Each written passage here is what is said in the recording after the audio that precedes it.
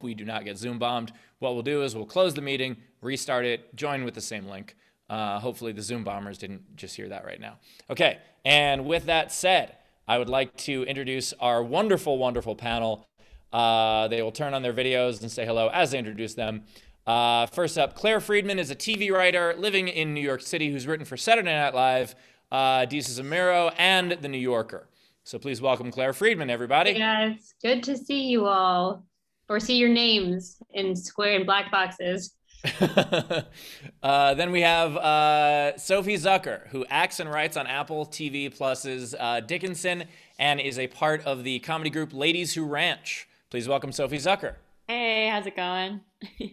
Then we have Charlie Bardey, who is a writer and comedian based in Brooklyn. Please welcome Charlie Bardey. Hi, everyone. How's it going? And we have Sachi Ezura, who is a comedy development executive and producer. She's worked for MTV, IFC, and currently works at New York Public Radio. Please welcome Sachi Ezura. Hi, how are you? All right, that's one heck of a star-studded panel that we have here. And so I'm going to get right to it and ask everybody to tell us a little bit about how their comedy and how their career has changed over the course of the last year. Cool. I can go first. Yeah, I mean, I think when things were shutting down in March, I remember the weekly open mic that I used to host was like one of the first mics in Brooklyn to cancel. We were sort of like the sign that the apocalypse was coming, I think. We tipped everybody else off. Like once we canceled, then everybody else canceled their mic and then everybody canceled their shows. And we still haven't gone back. And so I think obviously live performance, mics, and auditioning to a certain extent, which happens a lot in person, really shut down or slowed down immensely.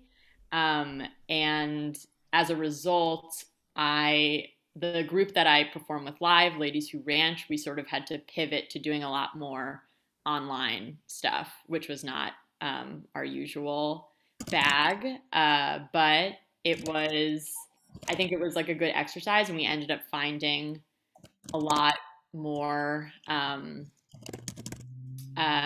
just like a lot more material, I think, than we maybe normally would have found just doing our regular variety show.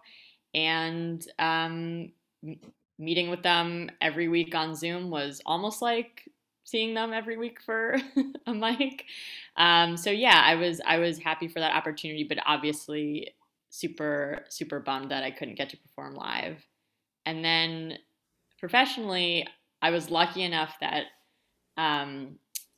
my writing jobs still happened, but it happened all over Zoom, which was definitely a much different experience. I think like in a writer's room, you're sort of constantly bouncing ideas off of each other, and it's just like easier to be collaborative when you're in the same space. And on Zoom, people were cutting each other off. People felt less comfortable laughing, I think, because they didn't want to interrupt somebody. So I think, yeah, it definitely was not the same.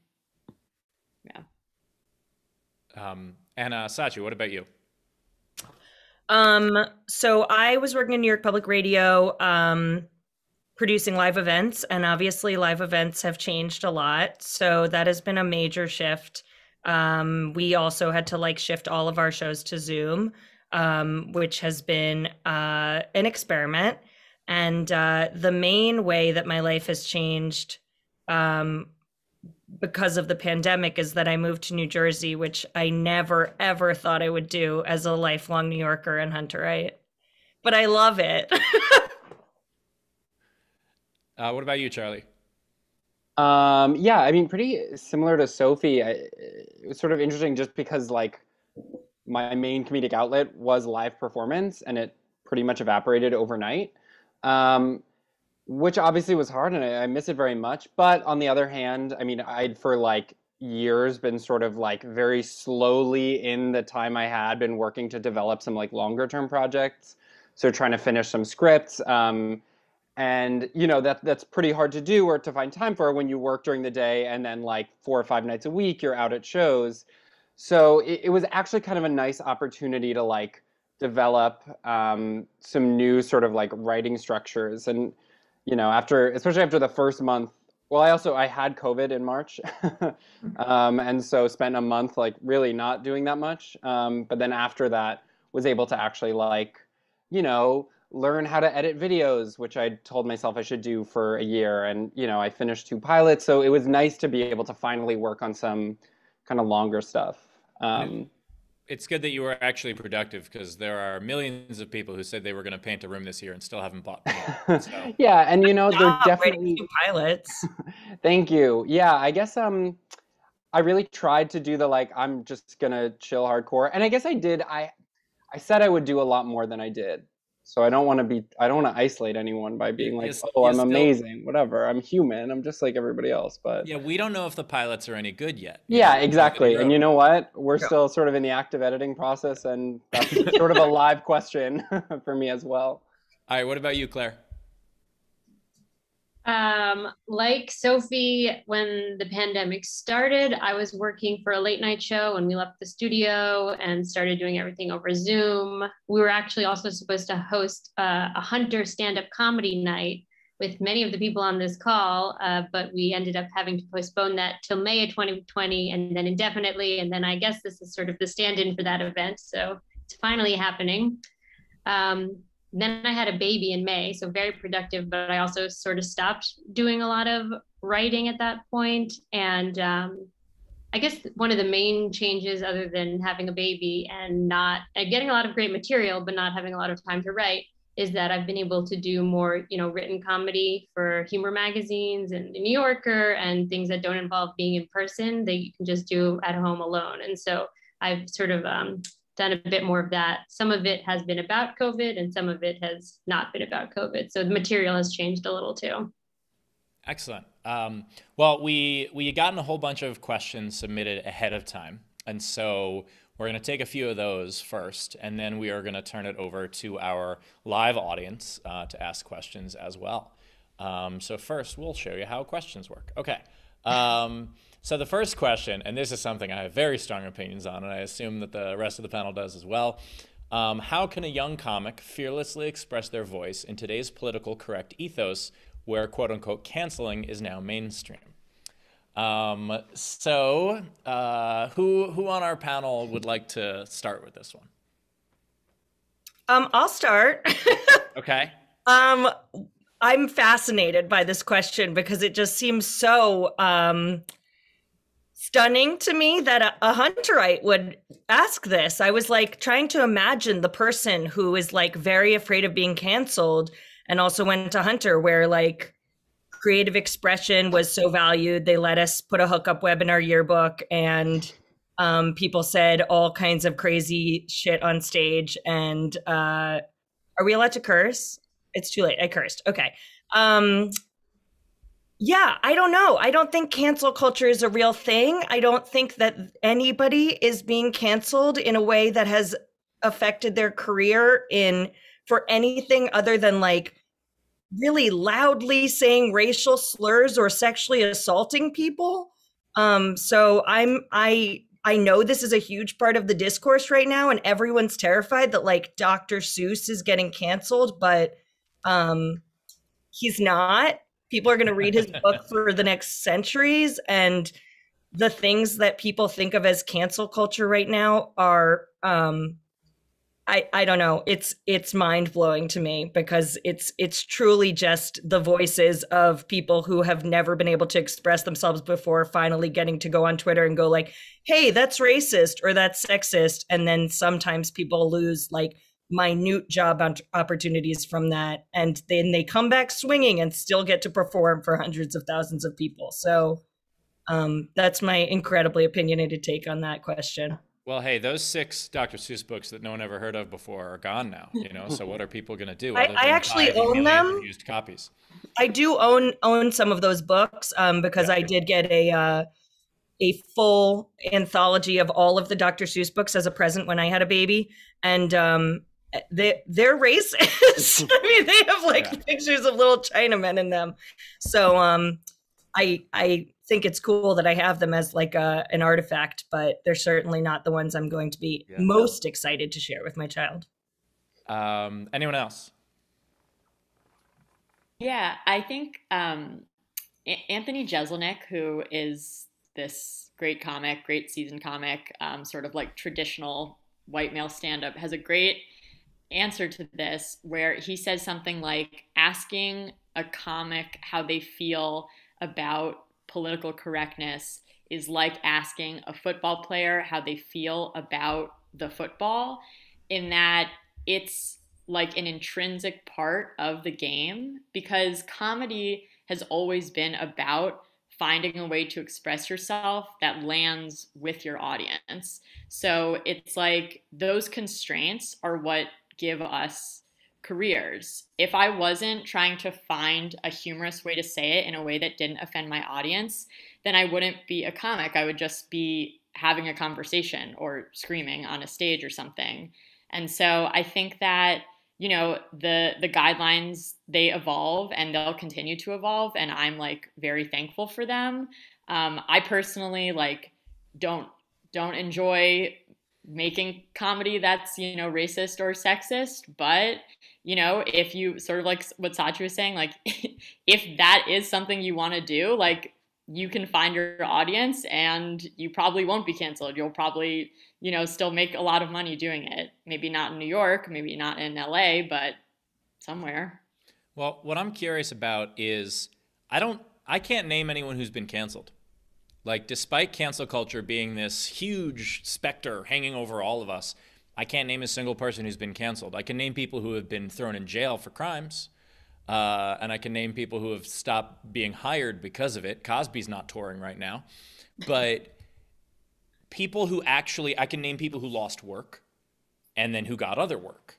And that's what happens. That's called being fired, not being canceled. And I've been fired from jobs for much less. So I think a lot of people have been fired, and thankfully some people have been arrested. But I cannot name a single comedian who has been canceled. Can any of you? No. Yeah.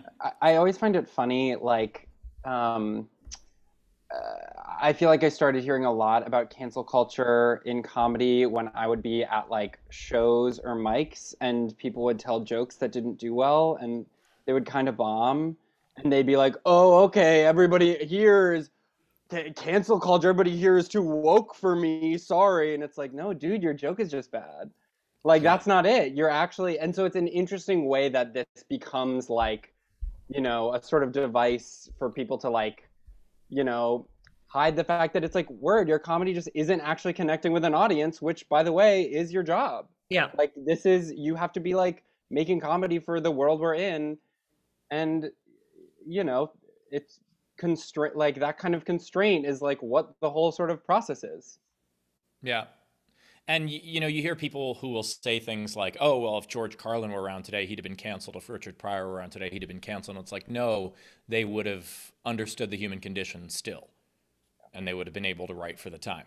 So, sure, or maybe they would have been. I mean, people are like, oh, well, you know, John Lennon and Picasso like assaulted women and that's, you know, possible. And that means that we should take their art in a way in which, like, let's consider the artist and the art separately, perhaps. But also, like, now we live in a society where it's less acceptable to beat women, and that allows for more women to become artists and for women to live lives without being beaten. And I'll take that trade-off. Like, I'll take the trade-off of we now get to see the work of the women who didn't get to become successful because we were also excited about Picasso and John Lennon. Yeah, well said. So here's another question. And as someone who is in Hunter Improv, this is fun to see what your reactions are. And I'm curious what your high school theater experiences were. But one of the questions is, can anyone do improv? Yeah. I mean, not anyone will be good at it, but no. Yeah, 100%. I think there's like, I think there's sort of a myth when it comes to like being funny, and specifically something about improvisation where it's like either you have it or you don't.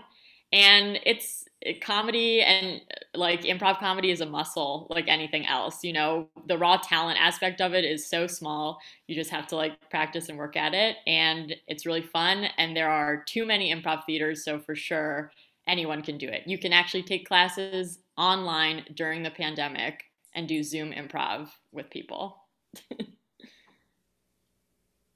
Anyone else have any other opinions on that? Or everybody's in agreement? I will say that I will push back a little bit on the idea that I think there are plenty of people who can't do it well no matter what, no matter how well they're trained, because there is an innate ability in it, the same way that like if someone is under 5 feet, they're not going to be able to dunk. There are just certain limitations that I think some people have, but then they'll be better at other aspects of comedy potentially. They might be better at sketch. You know, a lot of people don't realize that stand-up, sketch, improv, acting, these are all very, very different muscles. And there are plenty of people who are really good at one that aren't good at another. Okay, we'll move on to the next question. How did your experiences at Hunter inform your comedic sensibility? I just feel like personally, I was friends at Hunter with like the funniest people in the world. Like truly, it's just like and still honestly, like the funniest people I've ever met are my friends from Hunter. And there was just sort of in the same way that Hunter is like competitive about a lot of things. I think there was a competition to be like, who can be the craziest and funniest and, you know, kind of most outrageous. And then beyond that, there actually was sort of an institutional, like, I mean, the theater program was just so robust and it was so encouraged. Like you could be in a place where your skills could actually be developed. I mean, I know for me, Meg Storiano was like hugely formative in what I do today. And I received like an actual theatrical training that informs so much of my work, right? And sort of inspires me to approach everything I do with like rigor and like joy, I guess. Maybe it's just me, or maybe it's my memory, but I remember Hunter being a very serious place. I mean, my friends were witty and funny and we would joke around, but I feel like, and again, maybe this was just me, I took it very seriously being there, and I don't remember a ton of humor in any of the classes or any of the extracurriculars. I actually did stand-up comedy outside of school when I was in high school, and I felt always when I was doing that like I was a totally different person than I was when I was in school, very seriously trying to, you know, study for a social studies test, or I like never felt like a class clown. I was so concerned about, you know, learning the material and getting good grades and all that stuff that I feel like so many Hunter kids are very focused on. So when I try to think about Hunter, my Hunter experience, I don't remember that much laughter, to be honest. You didn't find AP prep hilarious? I did not, though actually I saw Eli Adler is also on this Zoom, and I do remember once we were in a group project together and he taught me about Jack Handey and taught me all of Jack Handey's quotes, and that was very funny. But that's like one of the only memories I have of any humor going into any experience that I had in high school. So I think that there was like an honesty to the way that we talked to each other, and a like meanness sometimes that made me funnier. When I got to college, everybody was so nice. And I asked my mom, like, why is everyone so fake here? And she was like, that's just what people are like outside of New York City. Like, people are, that's not them being fake. That's just like, you're used to this kind of like witty barbs, like sarcastic voice that all your friends talk in. So, but I do think that taught me to be funnier. And also like, the intensity around school stuff was definitely like we worked hard and played hard, and like I laughed I mean, my best friends still are my Hunter friends.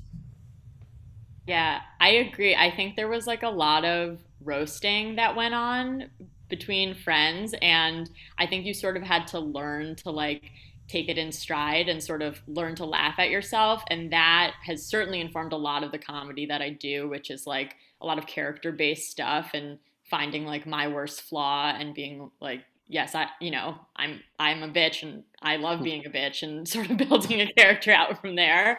And then the other thing I'll say is that Charlie and I used to do Brick together, the student written play festival, and we would spend the last night changing the words on everyone's like Brick poster to say like, if I don't know if it said like Prison Playhouse or something, we would somehow change it to say like happy 30th birthday Rick, and we thought it was so funny. And it was like the first example of like a bit that I was like, this is just stupid and funny, and I am crying laughing. I remember one night at like a cast sleepover, the two of us staying up until truly 5 a.m. just completely talking. Like, we were doing a take on like clap if you've done this thing. Oh yeah, yeah. And we were doing it like until 5 a.m. But I think the kind of ethos was like we were also like underslept and just like pushed to such extremes sometimes that it really could make you just go kind of insane in this way that for me was really fertile to being like to finding humor.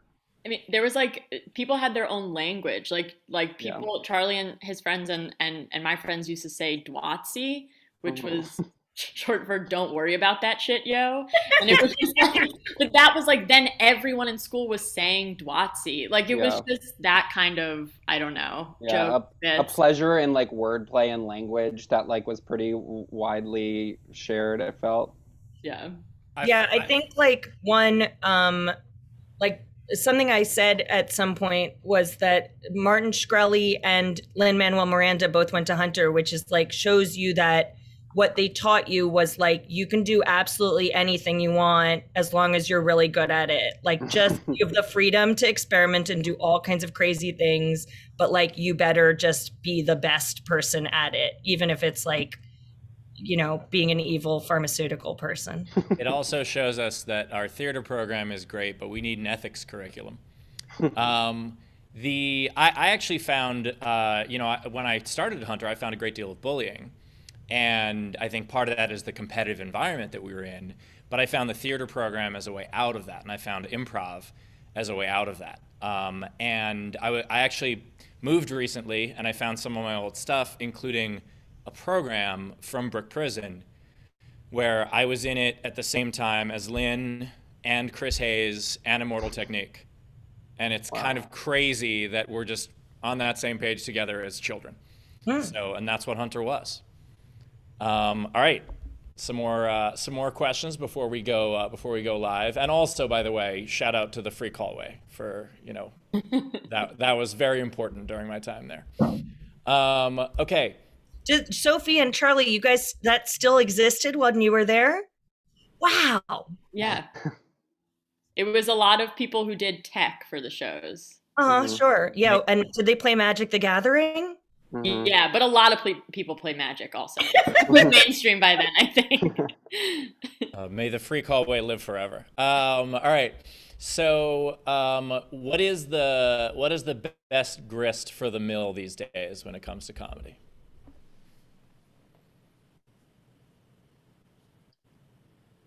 No one has an answer for that.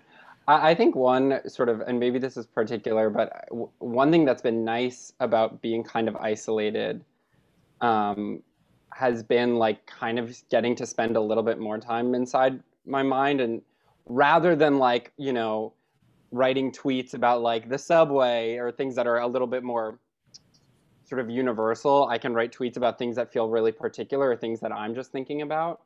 And I'm a math tutor as like my day job. So I've found that I've written a lot of comedy in the past few months about like the math that I'm doing and what I find funny and interesting about it. And a lot of stuff that I would never sort of, in a different context, in a different world, I would like not assume that this is interesting. But now like 9 months in, I'm like, well, nobody else has anything new to think about, so I might as well just share like stuff about the law of cosines and the change of base rule. And so that's been kind of nice. And feels informed by Hunter as well. Anybody else? I don't really understand this question. What's inspiring you for material these days? Oh, nothing. No, my friends, seeing, like always, just seeing them make stuff and working on stuff with them, and I don't know, not really COVID, I'll be honest. I'm too, because I don't want to watch stuff about COVID, so I'm like, I don't want to make stuff about it. Some of the best advice I ever got when it came to writing was the point of writing is writing something that hasn't been written before. Mm-hmm. And so if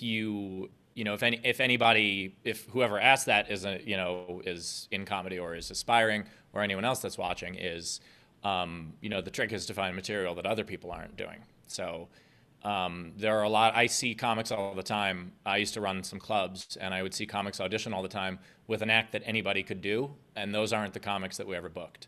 The idea is to book the people who, if someone else tried to do their act, it wouldn't work.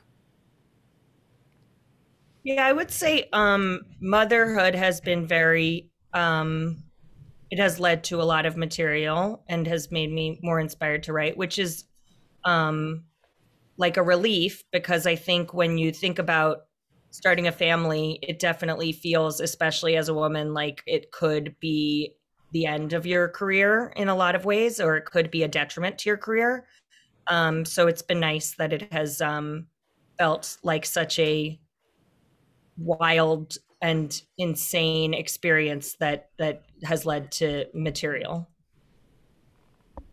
I agree. I've been writing a bit about motherhood, thinking about mothering during the pandemic a little. So I guess that does incorporate the times in which we live, but at the same time, it's a somewhat unique experience. Not a lot of people became parents for the first time during the pandemic. But also, to be honest, I do feel like since I'm not really living that much or doing that much or seeing people or traveling, it is hard to come up with new material. And I have found myself going into, folders on my computer of things I'd started in the past or pilots I had sort of started working on and stopped working on, and sort of revisiting a lot of stuff, like using this time to revisit things that I had begun but hadn't ever finished, because I am struggling to come up with ideas in this time where I stay in my tiny apartment and sort of do nothing. So that actually touches on something that I've seen from young comics, especially in New York, where there, and this pre-COVID, but the idea of, I went to 30 open mics this week, and I'm like, okay, cool. When did you live? Because you can't write unless you've lived, unless you're writing an entire set on how garbage open mics can be. Like, you need to actually live and experience, take a night off, go have dinner with friends, do something so that you find something to write about. I feel like I looked back recently at my Twitter, and I realized I've been writing a lot about my kitchen. I have a lot of jokes about, like, sort of what colander I like and what colander I don't like, when I'm reading a recipe, how the recipe sometimes doesn't restate how much of the thing you need, it only puts it in the ingredients. So it's really just kind of narrowing in on the, like, 3 novel sources of stimuli that I have. It's like my kitchen, yeah. And Charlie, you live in Brooklyn? Yeah. And you own 2 colanders? Yeah. Very impressive. I live in one of those houses that's been lived in by like 40 people, and so it's just full of years and years of honestly garbage. Inherited colanders. Got exactly. It. Yeah. I've never bought a colander, but I have maybe 6 hammers here. If anyone needs one, feel free. Those will come in handy when the revolution comes. Exactly. And I'm doing a lot of, like, I learned how to mount a shelf. It was a big quarantine project. Nice. Again, where the colander is the helmet. Yeah. Exactly. Hammer is the weapon. Perfect. Okay, we have a couple more before we are going to our live audience. So do you consider the people that they've been cooped up in what you are currently presenting? Like, how does the pandemic inform your comedy, but how does the pandemic inform your relationship with your audience? Yeah. Well, this summer I was writing on season 3 of Dickinson, which is a show about Emily Dickinson that takes place in the 19th century. And the season we were writing about, I hope I'm allowed to say this, I think I am, is it takes place during the Civil War. And we were sort of talking about a lot of just basically like looking outside your window and realizing that everything has changed, and people are dying, and just like this incredibly bleak, dark time where like society was being restructured. And so the thing about the show is that it's always trying to say relevant things about our current time period by looking at the past. And so we talked a lot about what people were feeling during COVID, and trying to sort of like meet the moment on the other side, and ending our season in a way that felt like almost hopeful, in a way that we thought maybe people might need. So yeah. Anyone else? I will say that my entire set right now is about gallows humor, and that was what I was writing before COVID, but it absolutely applies to what's happening now. And there's one line in it where I discuss gallows humor and how important it is to survive. And like, there's a little aside that I do that, I'm going to have to find another way to do this once there isn't COVID anymore. But there's a little aside I do where I say, isn't that right, people watching a comedy show at home during a pandemic? Because just pointing out the idea that the reason that we are doing this is because we understand how important laughter is right now. Which also fund the arts. Like the idea that the same people who want to take arts funding away are people who have spent their entire year desperately glued to the arts in order to get them through a difficult time. So hopefully they realize that. Anyone else have any comments on this before we move to the next question? I feel like I've just tried to be kind of like a trap that was easy for me to fall in, especially at the beginning, was like this narrative that like, or just like kind of a universalizing narrative of being like, oh, the thing we're all going through is that we're all bored at home. And I remember sort of chafing at that, because I remember people sort of talking like that, and I was like, I had COVID and I was like in pain and I was like, I'm not bored. Like, I wish I were bored. I'm like in pain, like, and so I remember just feeling like sort of grating at hearing people talking like for me, but in a way that was like not actually accurate. And I'm sure I do that all the time, but just trying to not be like, oh, since we're all, especially, I mean, it's less true now, but like, oh, since we're all spending time inside our houses, obviously we are all more doing that, but like, just being aware that like, right, there are people who are actually going out and doing jobs, and it's not just like, oh, I'm on my computer all day, this sucks. That sort of makes sense. Yeah, one thing that I learned doing digital comedy this year is realizing how many people are watching it that have nothing to do with COVID. Like, there are so many people who are watching it because it's more affordable than a night out. They don't have to worry about drinks and food and parking and babysitting. Or people watching it because they're in a part of the world that stand-up never comes to, or the stand-ups that they watch never come to. There was a kid watching on his iPad under his blanket so his parents wouldn't find out, in Croatia. And like, that's something, one of the amazing things that we've learned from this year is what else technology can do.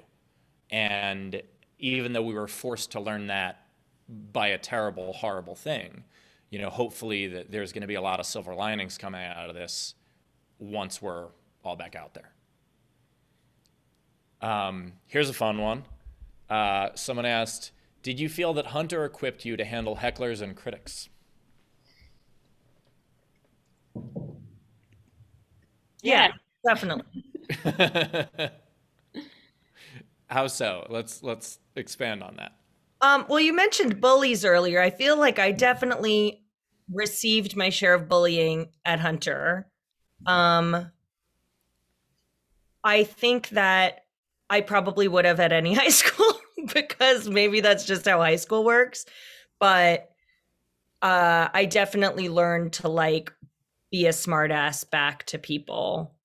And I mean, maybe this was more from therapy than from Hunter, but my therapist was always like, when people are mean to you, just see if you can make the joke about yourself first. And then everybody will be laughing because you're being funny instead of laughing at you for whatever it was they were laughing at you before. And so then I learned, I mean, the thing that I got made fun of all the time for when I was in high school was crying. I cried all the time. And if I just started making the joke before somebody else did that, like, oh my God, what if I started just crying right now? Like, then it was like it took the power out of their hands and put it in my hands. And then I realized I could do that about everybody else too, and just make the joke about them. And then I became the bully. No, I don't. I hope I wasn't a bully. I was truly just trying to deal with my own insecurities. But yeah, it definitely helped me with hecklers because it just made me stronger and capable of talking back to people who like were trying to make me feel bad about myself. By the way, did you getting made fun of for crying make you cry? Because that's a vicious cycle. Yes, yeah, it did. But then I learned. And now, like, I'll say that to somebody, I'll be like, yeah, because you know how I cry all the time. And they'll be like, I've never seen you cry. And I'll be like, oh, right, that's just a thing that people very close to me now see, but not like most of my coworkers. Yeah. Yeah, I think Hunter taught me how to deal with critics, or even like taught me how to self-critique, just because the standard of excellence was, or whatever, there was a standard of excellence in sort of everything you did, academics and theater and whatever. And, you know, I think Hunter taught you that to be the best at it doesn't mean you have to be perfect at it all the time. If anything, it probably means you had to like self-reflect and edit a lot. And so that's, because this business it's a ton of it's so much rejection. It's like 90% rejection. And so you just have to kind of know that like you're still good. Maybe Hunter gave me an inflated sense of self by telling us we were so gifted all the time, but I could like not get cast in anything for a year and be like, still an actor.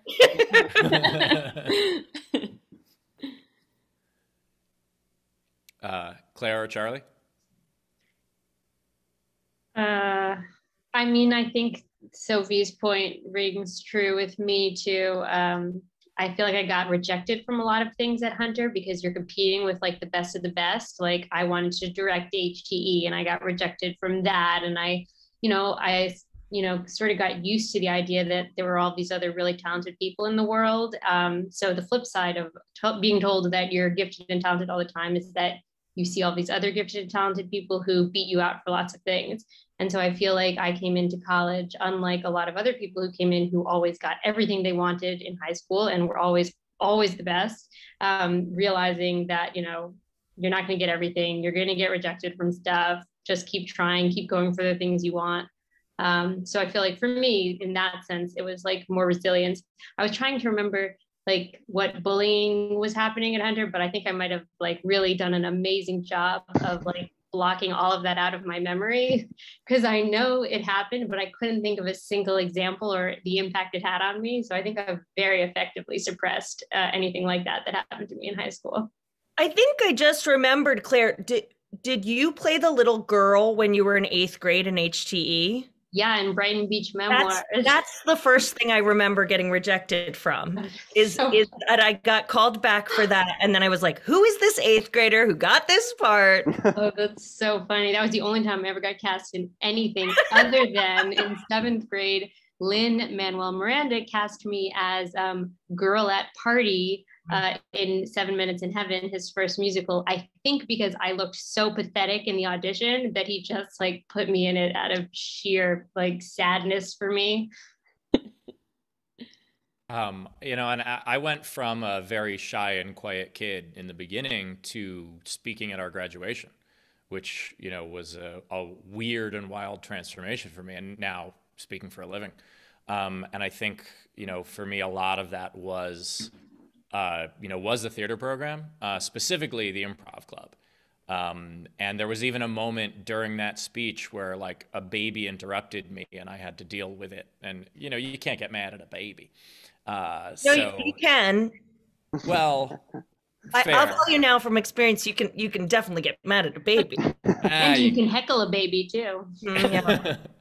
I just turned to the baby and I said thank you. But I do think that one of the interesting things about Hunter is that there is, while I did say, I experienced bullying, I do think it was less than a lot of other schools.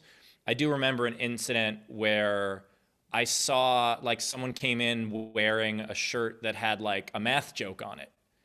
And I just remember joking with him about like, man, you're lucky you go here and not another school. You could not wear that at another school. But here people are like, hey, love your math joke. So I think to some extent, but there was also that sense of freedom allowed for some kinds of bullying that I don't think would have happened at other schools. Like we had an entire like inside joke that was written on everybody's shirts that was based around like a sexual act that happened between two people that like it was so dumb and like so I don't know. There was this word, honestly, that like our entire grade used to say all the time because it was like based on this experience that this one girl had with this one guy and some stupid story about their sexual act. I don't think that would have flown at a lot of other schools. And like in retrospect, I think that was probably really fucked up for that girl. But, that there was bullying that was like, and maybe that's normal and that's what happens in high school to people, but like it's crazy the kinds of things that people just like were like, this is silly, we're all just being silly. Yeah, I would point to the yearbook as another example of that. Yeah. Where like people will immortalize bullying in a yearbook, which is weird to do. I remember there were a couple of years where there was the separated at birth feature where you're just basically the whole joke was making fun of how someone looked. And while I do think, going back to that first question about cancel culture, the freedom of expression that Hunter gave was fantastic, but then there were also people who were using being mean as a substitute for being funny. And part of that is because when you're first starting in comedy, you don't know what's funny yet. But also there were adults that sometimes should be like, hey, that's not okay. Yeah. All right. We have gone through the questions that were submitted ahead of time. Should we do some live ones now? I'll take that as a maybe. Sure, let's do that. So everyone, if you wanted to come on with your video camera, please feel free to do that. And if you have a question, please let's use the raise hand function so I can easily spot the questions because there are many of us. And thank you so much for coming. Okay, Brent, go ahead. You need to unmute yourself and yes, go ahead. Hi, everybody. Thank you all for sharing your perspective and wisdom. I'm a big comedy fan and I've been looking forward to this. So I appreciate hearing your stories and I want to learn more about your stories. I'm also in the arts.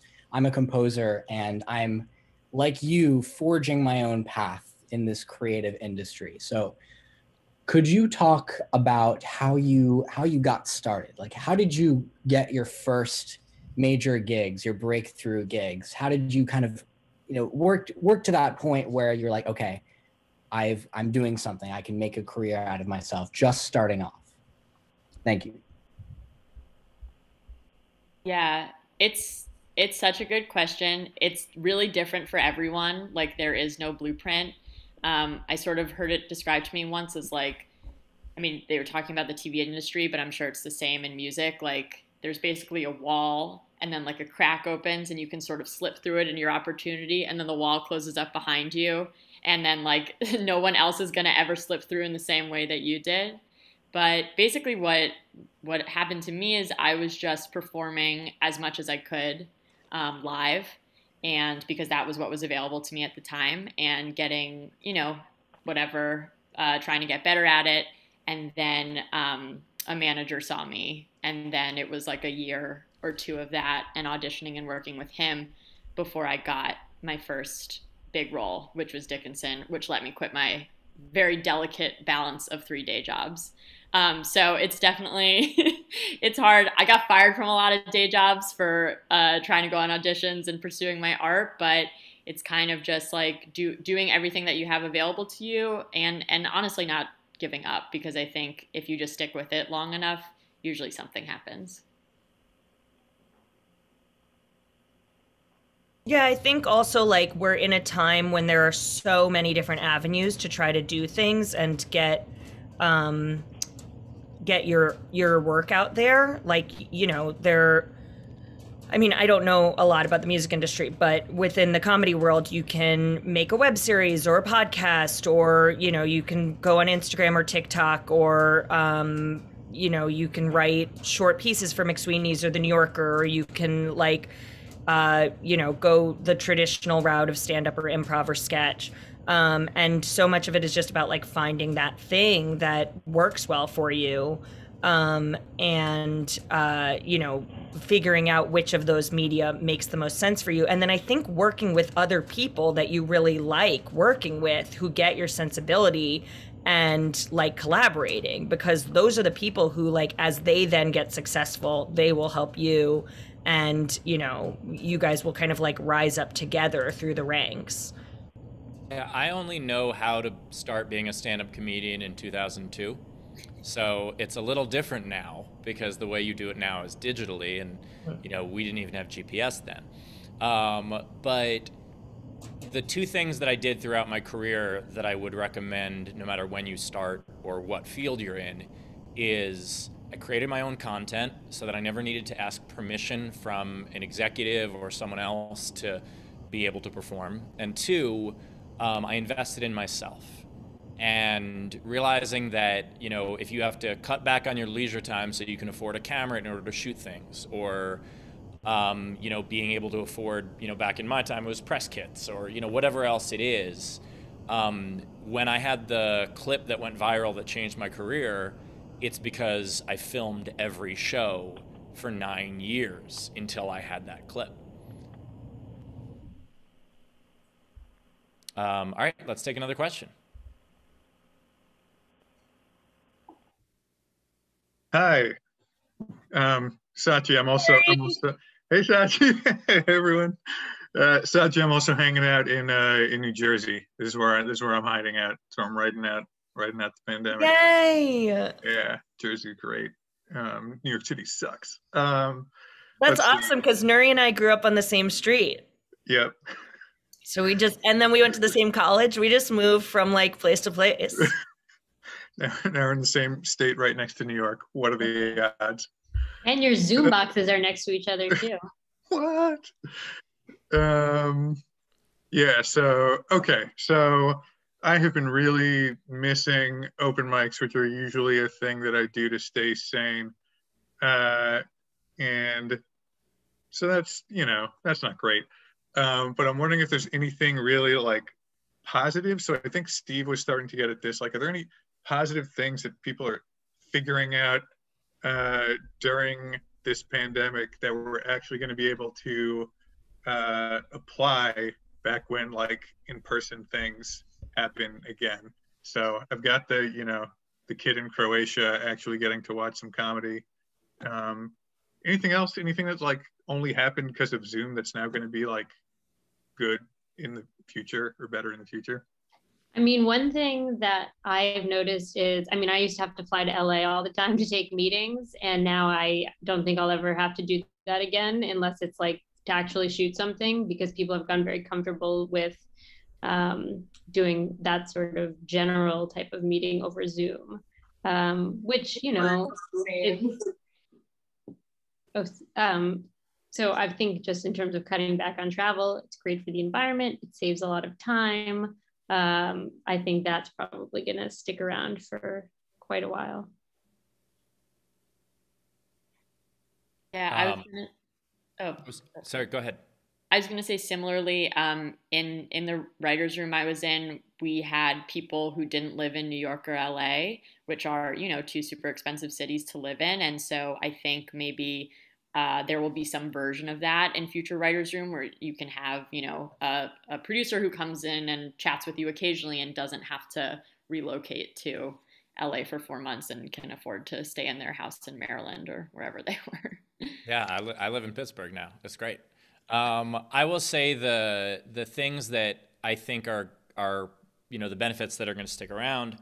One, I tour the world from my home now, which is kind of incredible. One of the things we're producing at Nowhere, which is my digital comedy club, is Bill Burr is doing a show just for Australia and New Zealand from LA. And that's an incredible change. Also, I perform once a week with a friend of mine who I can rarely tour with because he's an Australian comic. And we do a show Monday nights for me and Tuesday morning for him. And we do a show together that we can usually only do that for a week or two a year. And now we do it every single week. And the last thing is you never need to go to an open mic again. You can now put together 10 comics on Zoom, actually do a writer's workshop, actually work on jokes instead of performing to a bar half full of people who are ignoring you. And so you can learn so much more about specific material by turning an open mic into a writer's room instead. And that's something that we didn't have before. I think open mics will come back. Oh, they'll come back for sure. There's the desperation of it all.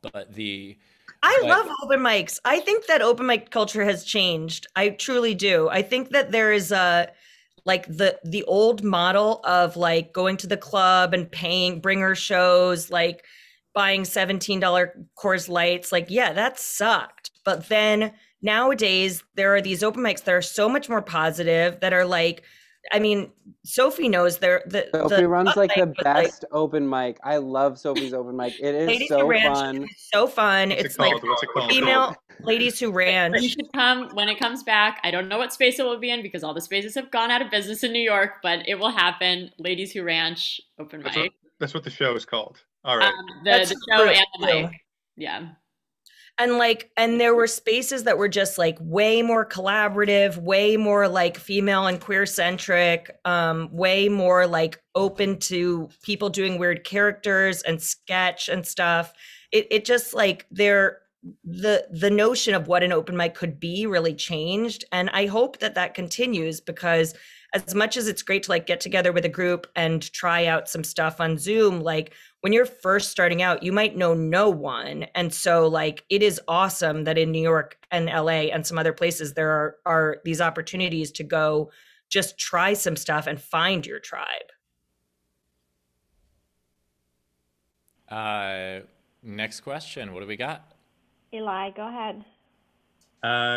You mentioned support comedy and the arts. I was wondering what's a good way to do that besides showing up to shows and being like supportive on social media and stuff. Hi, Eli. Hey, how's it going? I also moved out of the city after reading your article. I moved to Westchester. That's awesome. By myself in Westchester. Yeah, it's pretty sweet. Well, I will say there's never been an easier time to support a digital artist. So many of us have Patreons or something to that effect, whether, we're doing digital shows where you could buy tickets, or it's just something where, you could do it anywhere from, $1 a month to, I have some patrons who do a $100 a month package.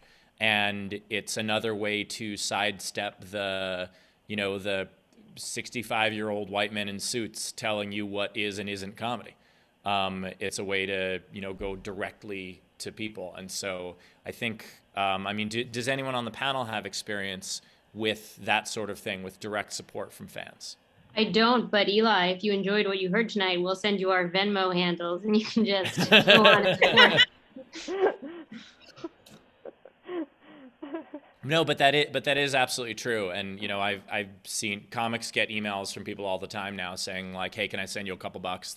I enjoy that video or whatever it is. And it's everything from Facebook stars now, Facebook has like a currency, to Twitch streamers, et cetera, et cetera. And it's also sharing video as well. TikTok has a creator fund now. So the more you share the stuff that you like, you don't even have to financially support someone. You can help them that way as well. Yeah, I think following people on social media, because they'll tell you if you follow their Twitter or their Instagram or whatever, they will keep you updated on their projects, and they'll tell you where they're going next. One thing that I'm just thinking of, because I literally heard it today on the podcast Script Notes, is it's not just supporting current artists, but for example, all of the support staff in LA, assistants, etc., many people who are trying to get jobs as creative execs or as artists, but they're starting at the bottom, which is pretty much what everybody does, have many have lost their jobs and have lost a ton of money. So like there have been funds, for example, to help people who are trying to earn a living in order to create art in the first place. So I do think that it's not just the people who are out there and supporting and liking their art, but I think there's a whole group of young people who are trying to make careers in entertainment who actually, there are like financial support funds set up so you can help people that way too. Should we take one more? You don't have any more questions. I was saying, like, we have time for one last question if anyone wants to ask a question. Well, I also want to give a shout out. I see Nurse Elaine is here, who was one of my absolute favorite people at Hunter, and it is wonderful to see her. So just wanted to say hello. Hi. Oh. You're on mute. Hi, everybody. My God, you all grew up. You all grew up. I got to see you perform one of these days. Stephen, I'm really happy to see you. Thank you very much. As am I to you. Thank you. Thank you. Thank you. Thank you. And while we are at shouting people at, also Miss Krylov is here with us. I don't know if she told any of you guys. Oh, Kila. Hi, so good to see so many of you. I have such fond memories of, I have such fond memories of all of your theater performances. I wasn't there for all of you, Stephen. I wasn't there with you. I was there with Nurse Elaine, and I miss her too. Yeah, Nurse Elaine was my audience for a lot of my crying in high school. So yes, I remember. But you're a mommy now.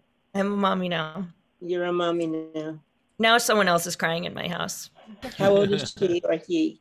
How old? She's 15 months. Oh. What's her name? Eleanor. Claire, what's your son's name? Nathaniel. Nathaniel. Claire, I remember you too. I remember you. It's so wonderful to see you. To see everybody and the Adler boys who are men. I can't believe it. Oh my God, everybody. It's crazy. It's crazy. We're all so old. Don't say that. Not old. No. All right. If you don't have any more questions, then I don't want to hold up our panelists. Thank you so very much for everyone for coming. We really appreciate your time, and for everyone for coming. Hope you had a great evening, and please come to our events. And thank you so much for all the panelists for sharing their experiences there. It was wonderful. It was wonderful. Before we wrap up really quickly, the same way, encouraging people to support the arts, can we go through our panelists and plug anything? Is there anything you wanna tell people to support? You can just follow Ladies Who Ranch on Twitter and Instagram. That'd be cool if you're there. Ladies Who Ranch. Who Ranch.